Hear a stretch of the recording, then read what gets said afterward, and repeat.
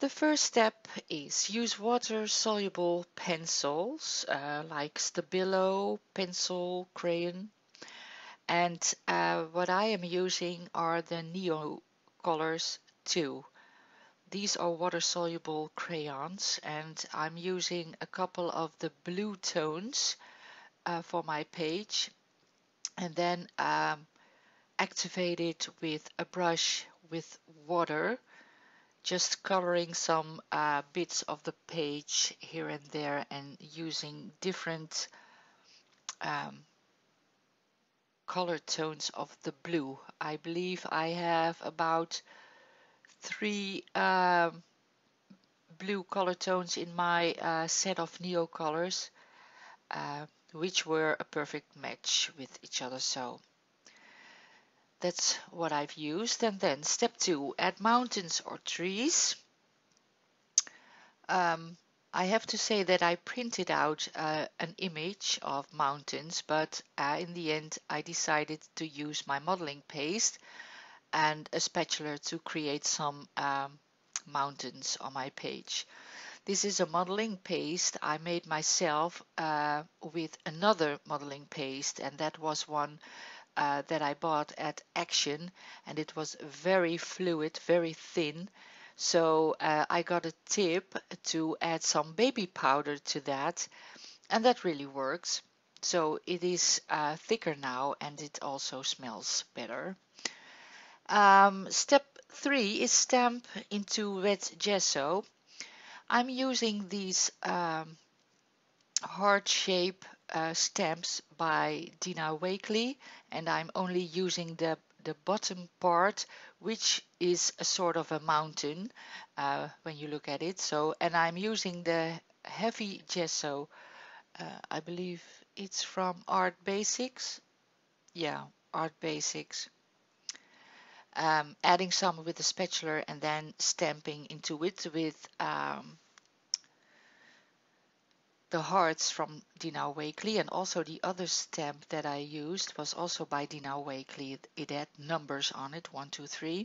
And here I am adding a bit more of the white gesso and stamping with a lid of, I don't know where it came from. I believe it was from an old bottle of gesso. Then step 4, use black gesso paint to cover something up, and I decided to use the stencil by Tim Holtz. These are kind of to stay in the theme with mountains and trees. I decided to use this stencil that had trees on them by Tim Holtz, and this is a gesso by, I believe it's also Dina Wakley. And I'm using a little sponge to add the trees.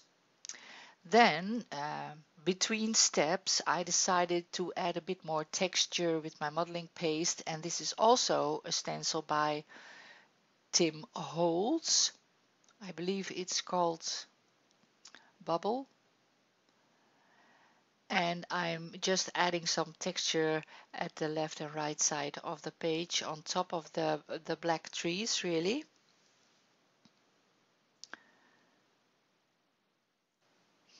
And then we go to step 5, which says use pastel chalk in some way. So I had these chalk sticks, and I decided to use this, oh, how do you call such a thing? It's for your nails, for doing your nails, really. And I scratched my chalk against it, so a powder came off. That I tried to activate with water, which kind of worked, but not as much as some of the magical pigment powders do. So also using a sealer. This is a glue spray I made from a medium and spraying that down on my page, so hopefully the powder will stick to it and will give a nice effect to my page. And between steps I decided to repeat the circles that I had made with stamping into the gesso with the lid of the bottle. Um, this is a gold metallic paint by Artiste, and I decided to add some more of the circles there. Then step 6, use some free collage images from the internet, and I have printed out some hot air balloons with the white mountains I thought that would look nice. Also grabbed a few bits and pieces like tissue paper, um, and I'm not sure at this point what I should do with it. So first I am gluing down the collage images with a Mod Podge, and then I have cut down some of the tissue paper in smaller strips and sticking it with the between the trees, the black trees, and also using some stamped tissue paper I had made before, and gluing that down with the Mod Podge as well. All in the parts where those trees are, because I thought that would give a nice effect. And the tissue paper you see lying on the left hand from me, the black and the white, I bought at Action. So for you Dutchies, they have great tissue paper over there, so for very little money.